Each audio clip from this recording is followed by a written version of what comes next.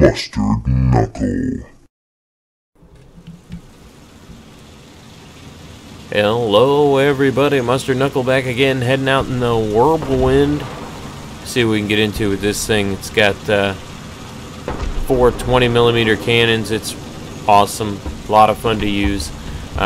We will talk gameplay, history of the whirlwind, and any tips that come up along the way. We do this 3 to 5 times a week. We do a every Tuesday we do a 3-minute clinic, which is 3 minutes on how to destroy a different vehicle. Get it done quick, 3 minutes, move on, go out there and try it in the game. So if you're interested in that as well, subscribe.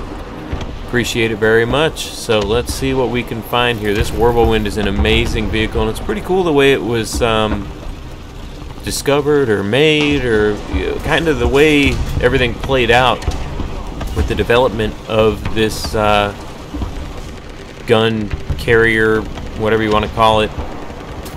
There we go. Let's get a side shot. Side shot's a home run on this thing, especially once you get the upgraded ammo. That's not all the anti-air stuff. These more whatever that you want to call them, these solid shells or whatever.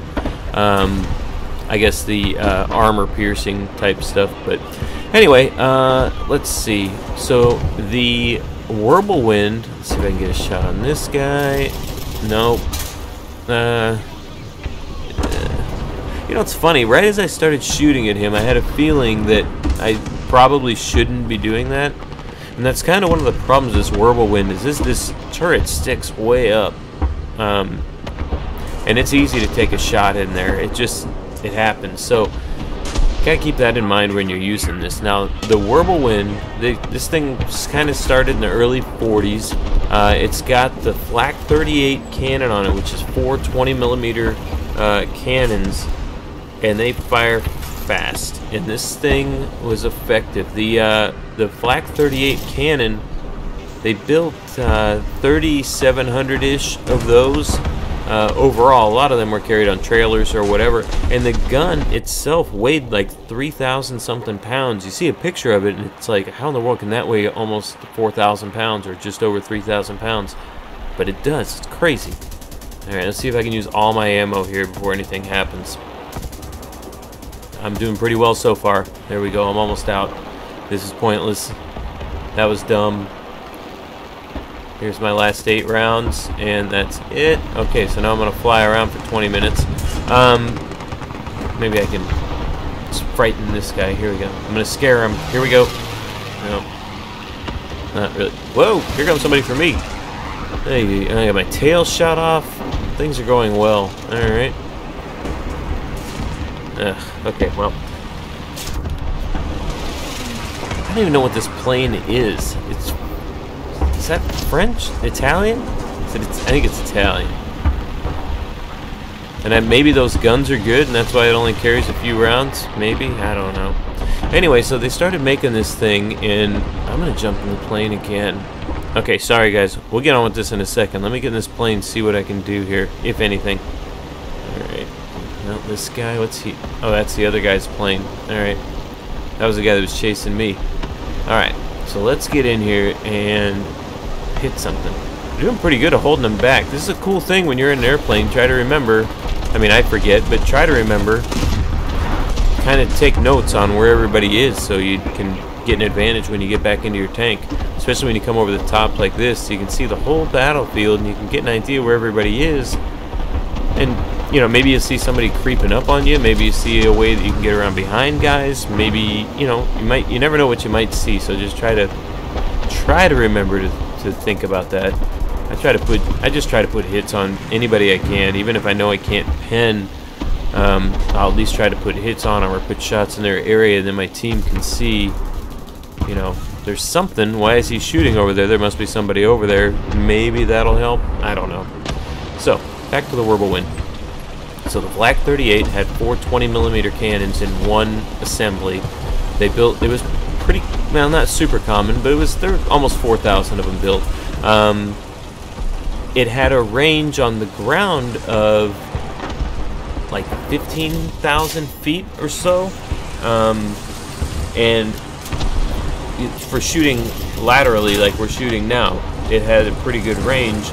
And then when you're shooting up at airplanes, It had, it could shoot about 6,500 feet or so like that, something like that. So a little bit more than a nautical mile. Ah, jeez, driver now. Man, I'm not gonna make it very far with this. It is fun, I'm telling you guys. It's fun to shoot this and just shoot and shoot and shoot. The reload, I wish it was a little bit faster, but it's not too bad. A lot of times I end up reloading it like the worst times to be trying to reload. Man, lots of crits, probably lots of assists. There's one. Come on. Oh, there's another guy coming across. Man, I mean, it's cool to watch where it hits. It just peppers these guys up. I'd really like to get rid of this T-34. Alright, so... come on. So they only ended up building about 100 of these. Somewhere between 87, I think, and 105. Nobody can be too sure because they used the old Panzer chassis. It's a Panzer IV chassis that they used for these. So if one of those got damaged or the turret got damaged, they pull the old turret off and put this turret on. And the interesting thing is that when the military realized that they needed this, oh boy, when the military realized that they needed this, they started development on it, right? Well, meanwhile, there's a guy out in the field, you know, with a unit, a tank unit, I guess, and what's going on with that guy in the back? Alright, cool. Now let's get this guy. Will we get him? Come on. So he had a damaged Panzer, and he told his guys, hey, take that Panzer over there, and take that flak 38 that we got on the trailer over there, and slap that thing on top of it. And they did it, and it worked. Because what they needed an anti-air, like close-in anti-air support, because they were losing the air battle, right? Oh, there you go. And that's exactly it right there. This thing is, it shoots so straight at short range that it's very easy to have success against airplanes. And then with its little bit of armor, it's not just wide open like a lot of these other anti-aircraft ones are, where it's just something on a trailer or on a flatbed. This thing's got some armor, so you can actually shoot it, guys, especially when they don't come from the top. If they're coming pretty flat, you got a good chance to be able to get them before they get you. So that's kind of an upside of this thing. So back to the story. I'll try to get this guy. Jeez, busy round. So he's got me beat there. All right, I'm just gonna come around the other side. So the guy in the field told those guys to put that thing on there. Well, he didn't even know that they were already working on building the same thing that he just built. So, but at a factory, you know. So they were actually building these as prototypes, or one at least as a prototype. And they got that one together, and they found out about his. So between the two of them having already done it, then, you know, it worked out pretty well. Now, like I said, they only made 87 to, I think, 105 of these. Like I said, because the records were, you know, not so great. And really, the main thing this was for close-in support. Like Hitler's train had these on them. They had these on ships. Not the Wirbelwind, but the gun. The gun's like the main thing. So they had these like at shipyards and on ships and on trains and all that stuff, because these things were easy to mount, you know. And Germany had a lot of very versatile guns and gun mounting.